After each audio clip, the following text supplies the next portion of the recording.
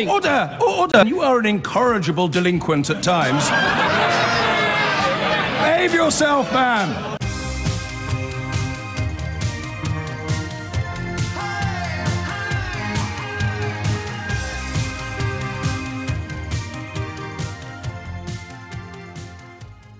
We will find out later in the programme whether it really is. We're also going to return to that gender selection story. Some people perhaps worry about doing these stories because they do appear to sort of separate some minorities or cultures, as we're supposed to say these days, from the mainstream or the most populous. You really don't need to worry. You're having a conversation about human beings, some of whom are still enslaved by the notion that a boy child is preferable to a girl child. There's nothing racist about discussing this or pointing it out, even if it is now more or less confined to certain ethnic or religious minorities. Anybody who thinks it is, you just need to remind them the only reason that the Church of England exists is because Henry VIII thought that a boy child was vastly superior to a girl child.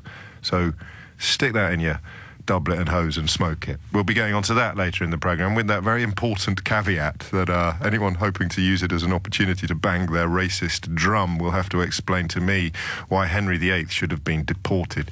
But we begin with the subject that entices and excites you the most. One of the few corners of the British media that has got absolutely nothing wrong since the moment that Brexit result was reported. Every syllable of our analysis, every iota of our predictions have come true, and they continue to do so, with the only mystery now remaining why so many people whose promises have been broken and whose predictions have been fundamentally and categorically disproved, why now they can't admit it. There's two topics we're going to do on Brexit this week, minimum, possibly more. The one that's really bubbling under the surface, as you know, is the question of what that side think motivates the other side. It suddenly occurred to me I've dedicated huge amounts of coverage and contemplation to the mystery of what motivates people who still want to leave, despite now knowing that none of the things they said they were voting for are ever going to happen. But we've devoted very, very little to the other side. The idea, Gina Miller, of course, it has seen people sent to jail for the vileness of their threats against her. The question of what on earth people on the Leave side, not the cap doffers and the forelock tuggers, the normal, nice, decent, thoughtful people, what do they think motivates the other side? And actually, why not talk to the cap doffers and the forelock tuggers? If you are the kind of person who spends your days breathing halitosis-ridden vitriol all over educated, thoughtful, intelligent people who are constantly explaining evidence and facts, why do you think they're doing it? Why do you think they're doing it? It's a question that occurred to me this morning when Bernard Jenkin, who seems to have come from the back of the pack as one of the few people that's prepared to go on television and radio to defend this unfolding nonsense, he's back in the frame today, and he has claimed on one radio station this morning that the head of Jaguar Land Rover, these are the moments where you pause and think, how, this is home? This is home. This isn't some weird fictional dystopia or some banana republic on the other side of the world. This is home. And we've got a politician, an elected politician on the telly saying that he thinks the head of Jaguar Land Rover, when he describes what will happen in the event of no deal, the head of Jaguar Land Rover is making it up. And it occurred to me, why would he make it up? What is the thought? What is the castle in the mind of the Brexiter that they think explains the deliberate deceit of someone like the head of Jaguar Land Rover? So just off the top of my head, three prominent Brexit supporters. Him, accusing the head of Jaguar Land Rover of lying. Michael Gove, apparently yesterday on the telly, trying to make a virtue of unreliability and dishonesty, effectively saying, well, we can agree to stuff now, but then we can renege on it later. I mean, that's the opposite of British fair play. I think the one thing we can all agree on now, whether you're still howling at the moon or whether you're finally recognising the insanity of Brexit, or whether, like me, you've been increasingly aware of it all along, I think we can all agree, can't we, that this notion of the British sense of fair play, or the idea that there's anything remotely patriotic about chopping our arms off at the elbow, is palpably absurd.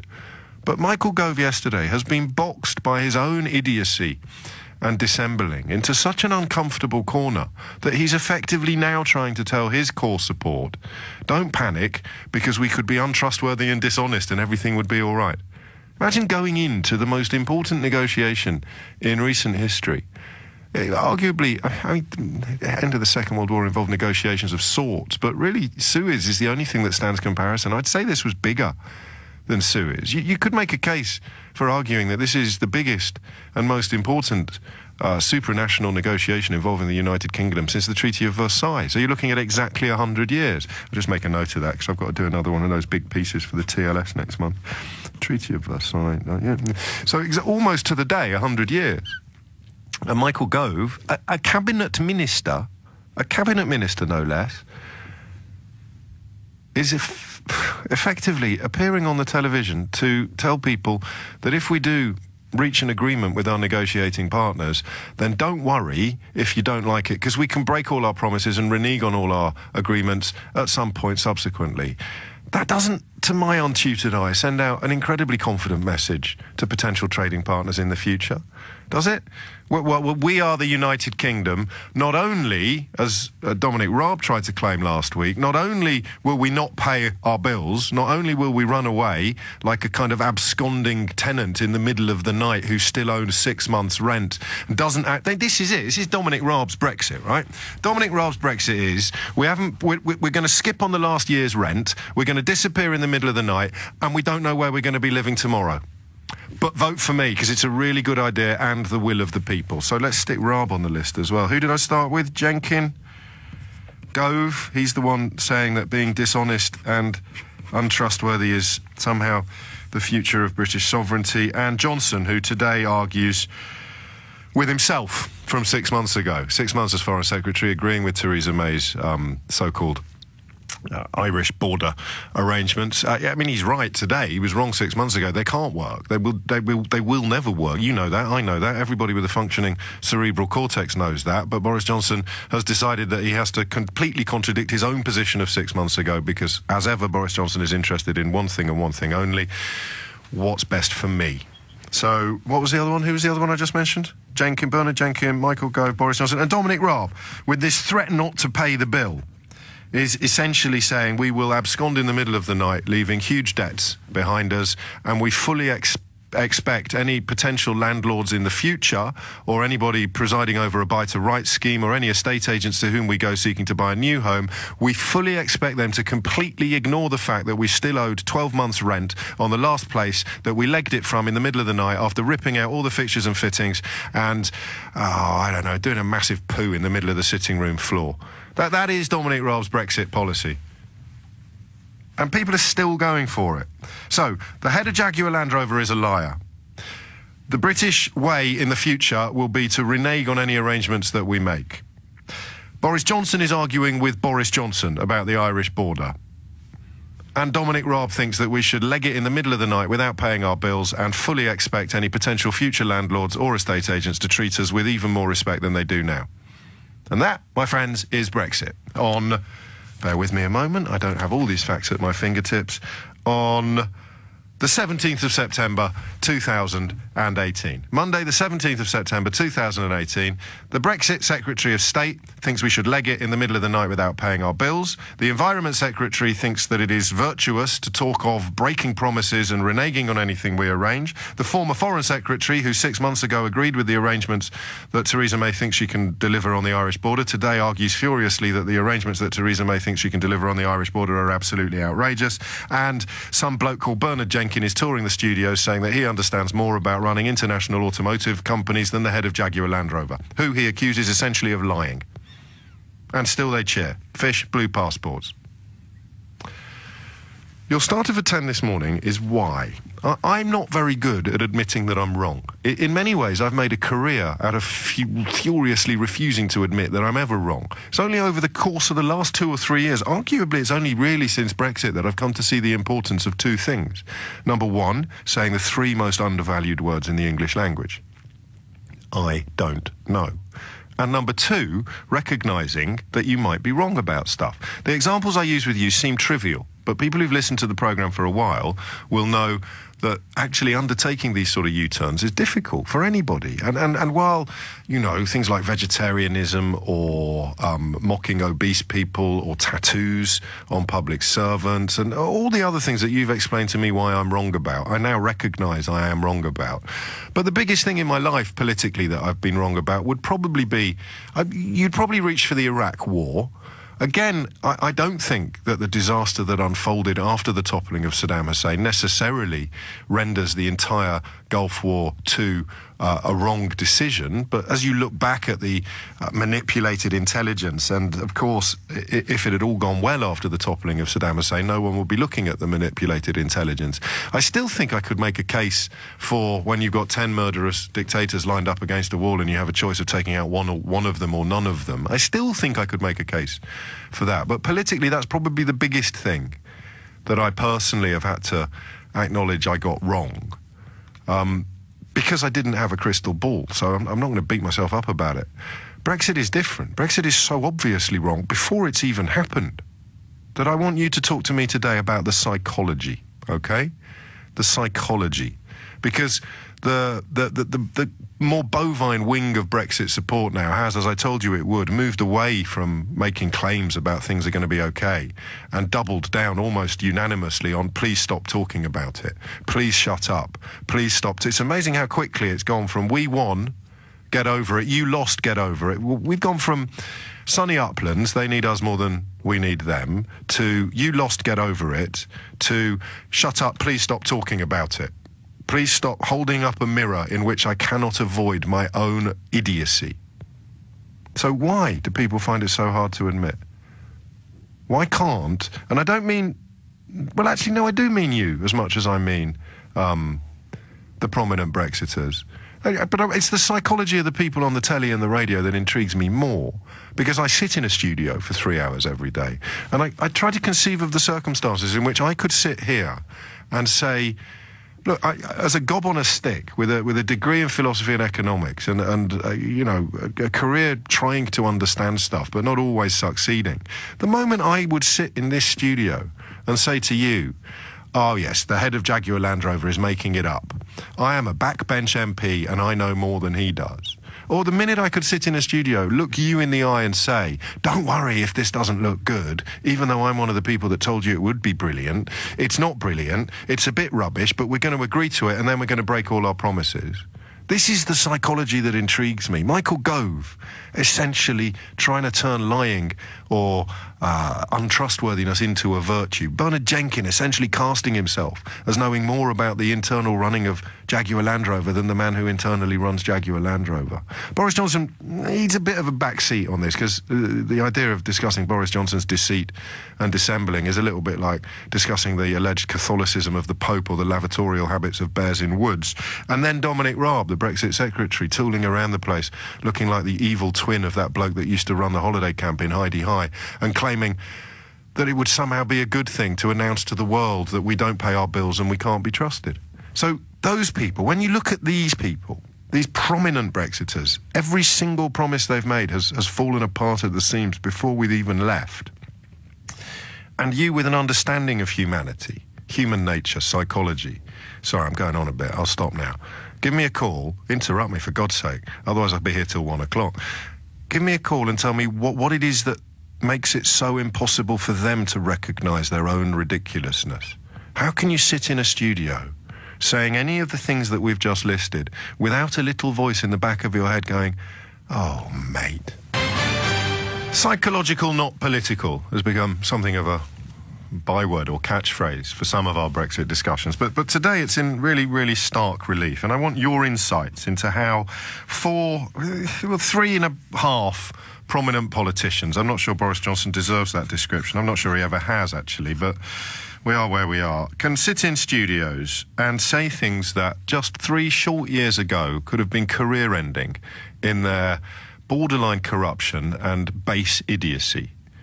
The Brexit secretary suggesting that we would abscond in the middle of the night from our financial obligations to the European Union in the event of no deal, as if that would not automatically torpedo any chances of being trusted on the world stage. That chap's called Raab.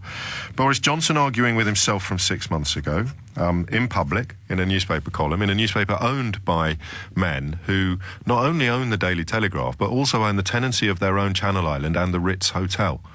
When I come to write my PhD on the madness of the last couple of years, I think the idea of the men who own the Ritz somehow bankrolling a campaign that claimed to be opposed to the elites, I think that's going to be a whole chapter.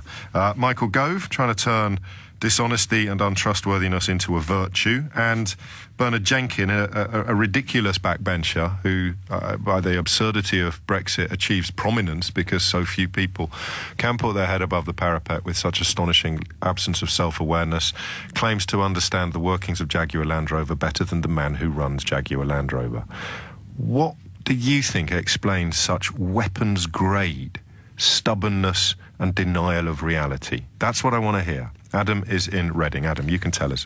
Well, I hope you can, but it's quite a big ask. I do accept that. Okay, sorry, James. Thanks for putting me on. It's the first time on the show, but first of all, I used to work for Jaguar Land Rover, okay. And actually within the strategy department. So there's certain things I can't tell you, but one thing I would actually sort of point out is actually there's nothing actually in relation to Ralph Speight's character or integrity, which I don't think that the vast majority of the human, the British people should actually doubt. I think one of the things which you sort of see is actually a lot of the analysis within the car industry is not actually done at the mega level, it's actually done at the sort of minute level. Yes.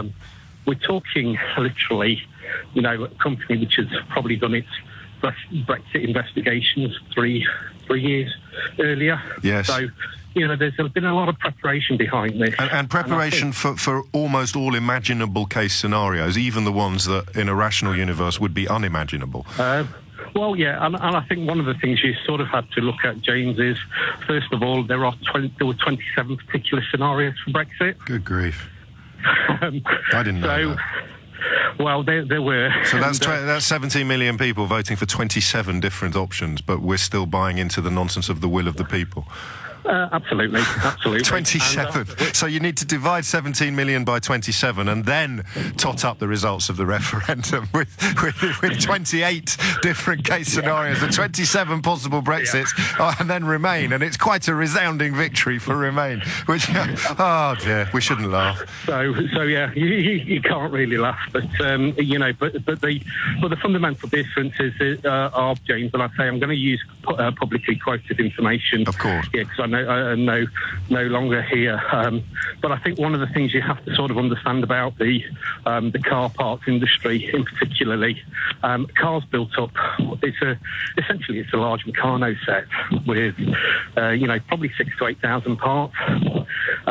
We don't necessarily in the UK have all of that manufacturing capability, and as a result of that, you'd probably be looking at the vast majority of those goods themselves actually being actually produced within the EU.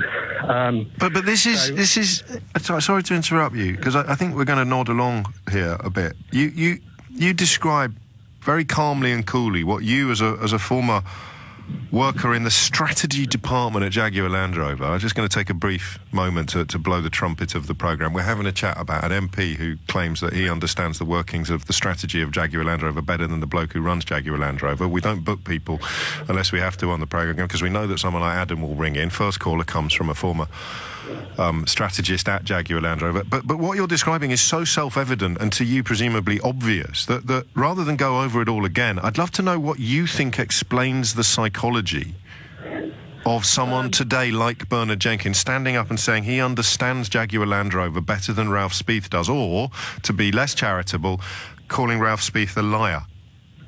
Well, two options. One is basically lack of understanding or knowledge, which I would probably that's number one. Number two... But if you've got a lack of understanding and knowledge, you should shut up, shouldn't you, and get some understanding and knowledge, and then chip in your thoughts and opinions. That's the sort of principles I would normally work to, James. But, you know, that's one thing. But I think the second one is possibly an ancient Chinese principle, really, of saving face. And unfortunately, we're in that sort of rabbit hole at this moment in time. Saving face. I should be mentioning, you know, where we can't actually... We're in a position now whereby even when you were going to leave the EU, there wasn't any negotiating, power on the part of the UK. Yeah. And unfortunately, in order to basically do that, the only thing you can actually now pot up is basically blame, etc. You know, we've got... How do they save face? They save face by postponing the humiliation. Is that what you're saying? Because, I mean, what happens as a former... And the phone line's not great. And I think... Have you been for your jog already this morning, Adam? Is that... You said? Yeah, yes. Actually, I'm in the middle of. I actually had to stop off at a lay-by. Good man. No, I appreciate it. I really do. But here's the thing. When it happens, if we crash out with no deal whatsoever, what happens to Jaguar Land Rover's supply chain the next morning? Okay. Next morning, there are two principal things. First of all, one is in relation to the level of tariffs. Number one, as you can probably see, worldwide WTO tariffs, which I think one of your recent things. So you're talking about 10%. First of all, on to get the stuff out of the country. Yeah, exactly. And what about getting stuff into the country? The JIT. Exactly. Basically, customs checks. There's no certainty of what basically customs checks are going to go in there. Actually, if you look at it has to fit EU standard. Oh, jeez. We're gonna hit the line. You've had a really good crack of the whip. I would give you a Ray Liotta, I think, in ordinary circumstances. But I don't want to introduce anything remotely comical to our Brexit contemplations. Adam, we'll talk again. You've had the whole of the second chunk of the programme, but I could listen to you for another 20 minutes. Do you know why? Because some people in this country have not had enough of experts. Every time I toy with the idea of doing the entire 3 hours uninterrupted on Brexit without any callers, almost as a sort of entry for the Guinness Book of World Records, I take a caller like the last one and realise that compared to some people, I know nothing. Compared to someone who worked in the strategy department at Jaguar Land Rover, I don't know much about the strategy of Jaguar Land Rover. But Bernard Jenkins thinks he knows more than the man who runs Jaguar Land Rover. And that's what we're discussing today, the psychology of these senior Brextremists, Brexiters, whatever you want to call them, that allows them to stare at the sun and tell you it's the moon. That's what I want to understand. Dominic Raab, trying to turn it into a virtue, that he thinks we should abscond in the middle of the night with our bills unpaid without knowing where we're going. That's the fundamental upshot of saying, well, we won't pay the bill.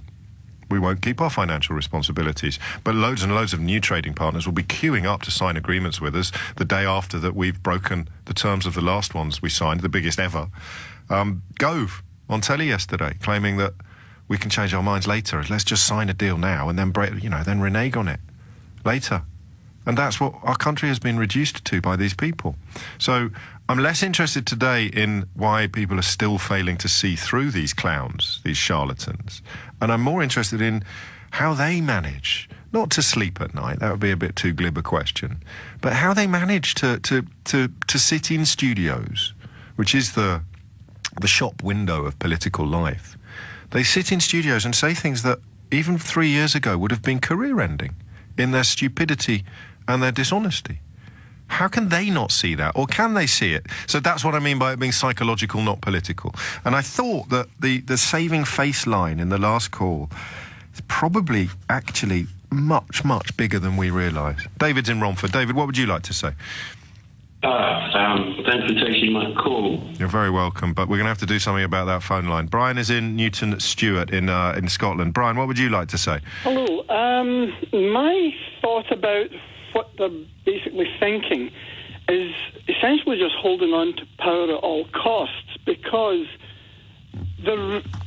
once the cat was let out the bag and there was the first referendum, by the time if there's going to be a public vote, a people's vote, second referendum, the result of that actually, in my mind, only leads to to one thing, and I'm basing this roughly on the aftermath of the Scottish referendum. Yes. When a minority can end up extremely powerful in the first-past-the-post general election. And what I'm thinking is, if you've got even the pro-Brexit side lost a second vote, theoretically second vote, and ended up with 40% didn't to leave Europe.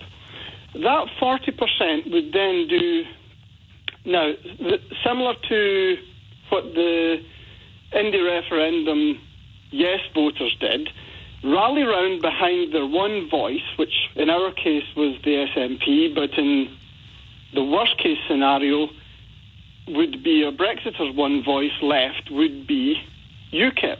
Right. And even if it was a 40% minority that wanted to leave Europe in a second referendum, that would whitewash and annihilate Westminster come the next general election.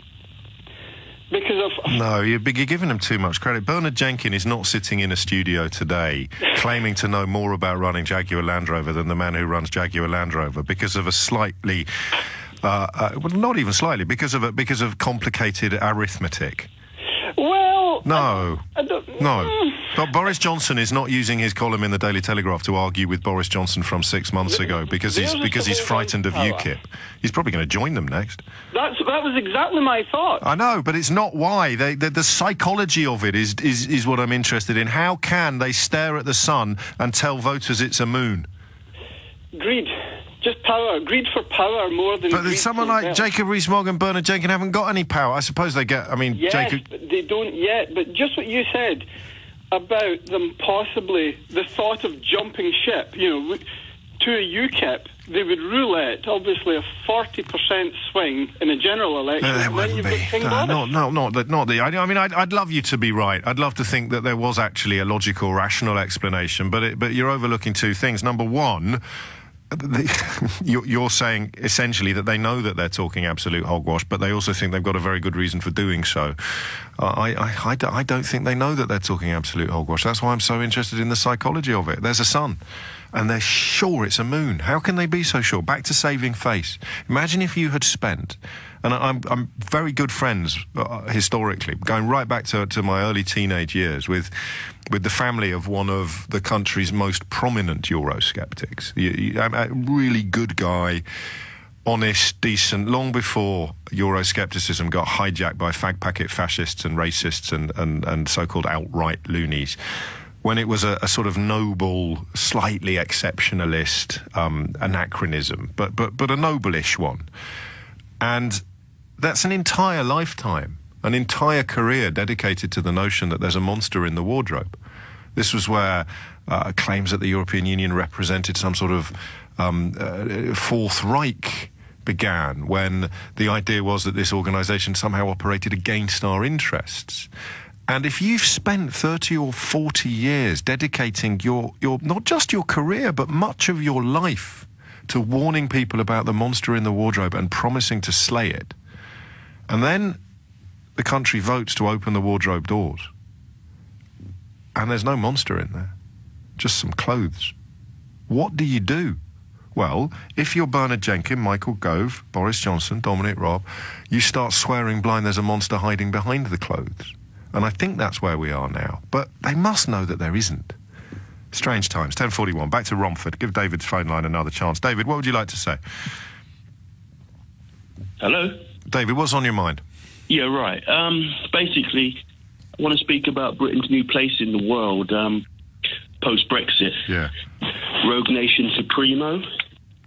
I mean, we're already an embarrassment in Africa. I mean, Brexiteers were trying to spin that we'd already signed a trade deal with when Mrs May went around. I think it was South Africa, Kenya or Nigeria. I'm not sure. Well, there were a few countries, but as you're about to remind us, what they were encouraging us to celebrate was an agreement from some economically almost irrelevant African countries that we could carry on trading with them exactly the same as we do now. So the great cause for celebration was actually the status quo. You're quite right. Yes, and. Yeah, it materialised that the so-called deal that was signed by, I think I'll tell you, David, with the greatest of love and respect, mate, I'm going to advise you just to swat up slightly on what it is you've rang in to tell me, the countries and who signed it and what it was that they signed, because I already know. I don't want to sound rude, but if you don't, I'm not quite sure what use we are to each other at this point in proceedings. Nick's in Cheltenham. Nick, what would you like to say? Oh, hello. I hope I don't get too tongue-tied and have you thought of having a quick drink before you come on air? No. It's about the rational mind being overruled, which I think is what could be happening. And that I think it is, yes. I think that's exactly what it is. Instincts, just ruling out your mind, it's just instinct or phobia.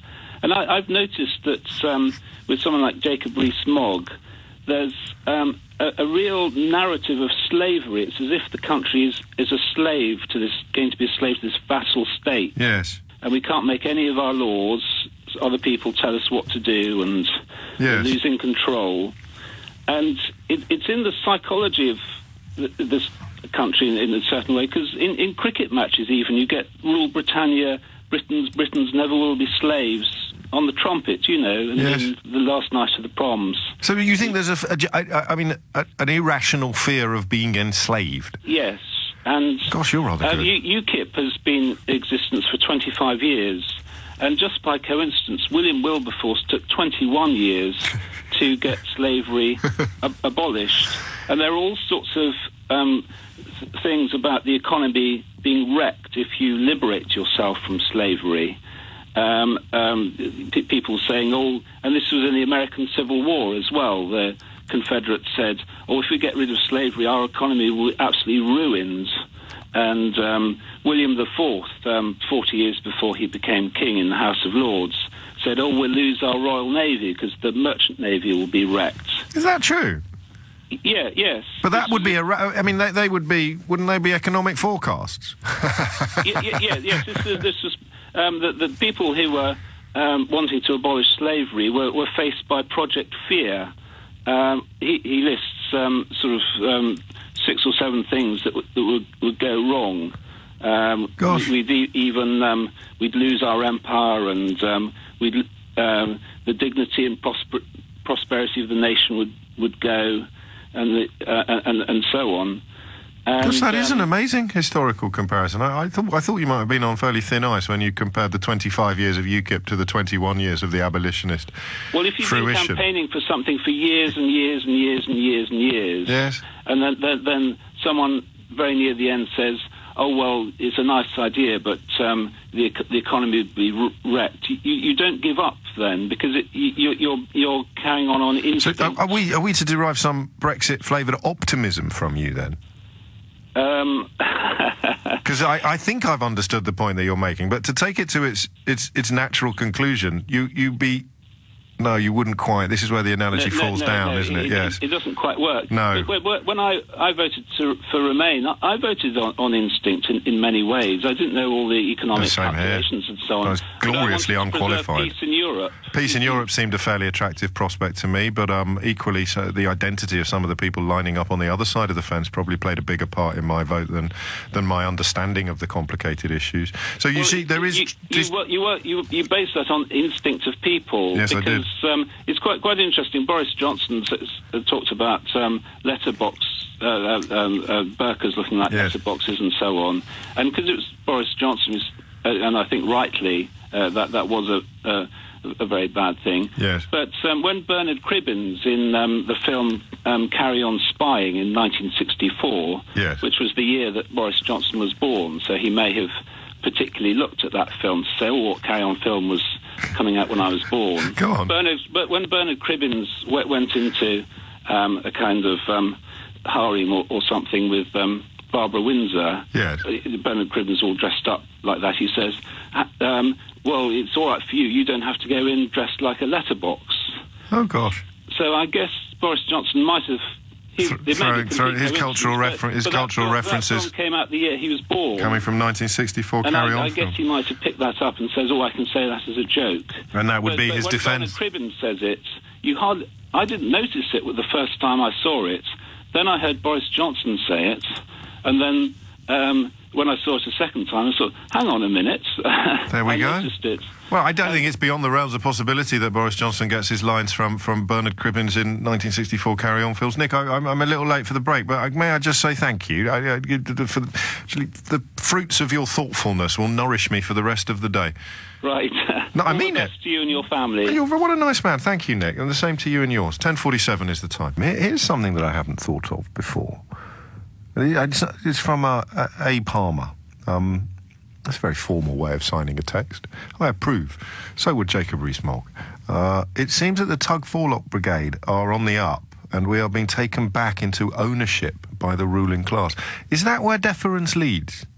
Is that, because that's the one thing I'll never get my head around. But even when you watch something like Downton Abbey, the hierarchies below stairs are, if anything, even more rigorously enforced than the hierarchies above stairs. So I don't think it's a uniquely British disposition, although it may have an English flavour to it. Is there a significant swathe of the population that actually just wants somebody posh to come along and give them a cuddle and tell them everything's going to be okay? The sort of class-based equivalents of the American nightmare at the moment, where somebody off the telly who claimed to be very, very rich promised to give them all a cuddle and make everything all right. Is there an element of that? If Jacob Rees-Mogg had a regional accent, he wouldn't have got arrested in this country. His entire shtick is built upon his exaggerated patrician demeanour, and because we are quite a deferential country, another big discovery I've made since Brexit, I always thought we were the opposite. I thought everyone was like me. No one's better than me by birth. I refuse to curtsy or kowtow or bow to somebody as a result of an accident of birth. I respect people according to their actions, not according to their biology. But we do seem to live in a country where an awful lot of people think that if you can just about finesse the pantomime toff approach, it's a bit like why UKIP used to dress as weird gamekeepers from a sort of Royston Vasey tribute act. You remember? Every time you saw someone from UKIP, they'd be dressed in tweeds. You think, why are you dressed in tweeds? You live in Basildon. You've never been shooting in your life. My friends who go shooting, they generally wear clothes that are between 200 or 300 years old and handed down by scions of their aristocratic families. UKIP dressed like kind of weird, almost like an American idea of what an American toff would look like, a British toff, an English toff would look like. And that's the same sort of thing, because they perhaps understood that there was a significant swathe of the British population that if you just sort of wore tweeds and guffawed a bit, they'd think you knew what you were talking about.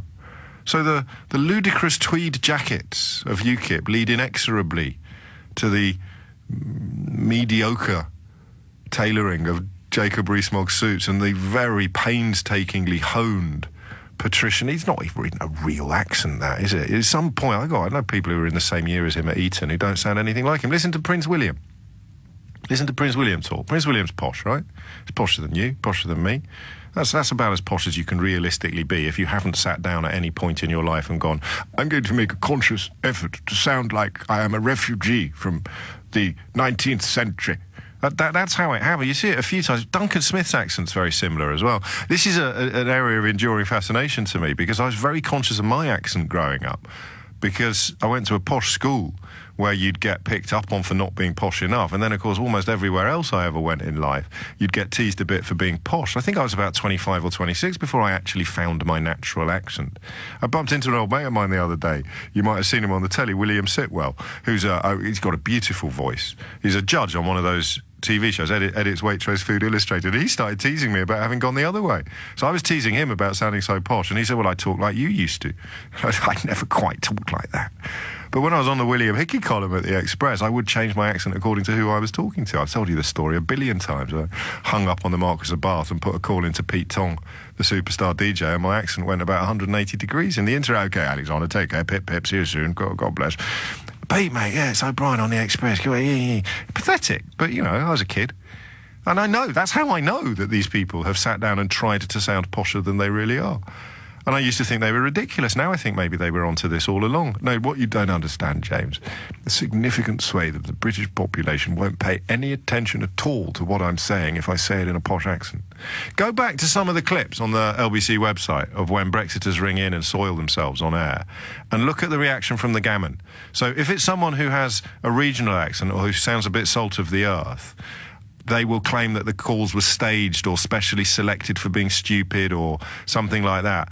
If you got that the wrong way around, if they sound salt of the earth regional accent, they've been specially selected for being stupid. But if they sound posh or middle class, they're fake callers that we've somehow paid actors to pretend to be, because gammon can't get their head around the idea that people who sound posh can be just as thick as them. They kind of need to live by the notion that someone who sounds really, really posh, and if you wanted to pick the two most fraudulent champions of Brexit, you'd probably go for a man who changed his name from Alexander to Boris in order to sound posher to plebs, and a man who has finessed his own accent to sound posher than the Queen because he knows that it plays well with plebs. Jacob Rees-Mogg and Boris Johnson. So gammon can't quite compute that somebody posh can be just as dumb as they are. And that perhaps is the key to understanding how Brexit has ended up where it is. God, I do all this for free. Amanda's in Mill Hill. Amanda, what can you tell us? Well, first of all, I can't stop laughing. I've got a relatively posh voice, and I'm a brunette, so evidently anything I'm going to say must be accurate. Absolutely, surely, I already believe you. So, I'm going to answer your question in the way that you've asked it, from a purely psychotherapeutic perspective, as a psychotherapist, okay? Yes. I'm not going to get involved in any of the politics. No. I think it's as simple as this. If you get caught cheating, you catch your husband cheating, it questions his entire integrity. Yes. Therefore, you start to think, did he lie to me about X, Y, and Z? And you have your little mind going back over the years, questioning everything. I think that the whole situation with Brexit, and I voted Remain just based on a modicum of common sense, not having enough details and worrying about our economy. So evidently my brunette hair held me in good stead. But I think it calls a question to the entire government, all their decisions, shows a light on their integrity, and therefore they're standing there guilty as hell going, well, no, we didn't do it, because the repercussions of them actually having the honesty of saying, yeah, we screwed up, would be enormous. That's what I think. So it's denial to avoid, it's denial of a medium-sized truth in order to avoid acknowledging an absolutely humongous truth. I think it shows just how insecure we are as a country. I think it shows a light to... And that's why they're the same people banging on about what a wonderful, strong country we are, the ones who are actually insecure about it, because it's a case of methinks the lady doth protest too much. Well, if you want another therapeutic perspective... Secure people don't need to tell you that they're secure. Strong people don't need to tell you that they're strong, do they? Absolutely. And also, the thing that you most note or say about others is invariably the thing that's true about yourself. You are somewhere on the continuum. So if they are arguing the toss, saying the country is so secure, it's because they know inside, if they have any integrity, which I sincerely sadly doubt. No, that is the key question now, isn't it? I think that's the question, and I think that's the thing. I think it's absolute fear. Everyone hates change. Everyone's scared of it. I think they didn't think through the whole thing. Everyone was really gung-ho and stupidly excited for no reason. And they can't admit it now, because to admit that would cast doubt on pretty much every aspect of their professional and personal existence. And also, is there an element in when the wife who has been cheated on somehow tries to blame the mistress rather than the husband? There's a bit of that going on here as well. Yes, 100%, because it's all about never accept. People cannot take responsibility for their actions. And our government, I personally would have much more respect if they went, whoops, or let's go to the country again, or let's have another, let's just give people the facts as they are and have people make an honest and informed decision. Yes, can't do that, because then the fact that I was talking utter horlicks up until June 2016 will become unavoidable and undeniable, and my entire life, 30, 40-year careers we're talking about here, will be shown to have been built on utter nonsense. The egg on my face is just, I could never wash it off. Yeah, although The egg on my face, I could never wash it off. No, I've got no wool, though. Amanda, it's probably because you are, how did you describe yourself? Quite posh and have brown hair, so I have to hang upon your every word. Consider my cap doffed and my forelock tugged. We move on now to something completely different. A story that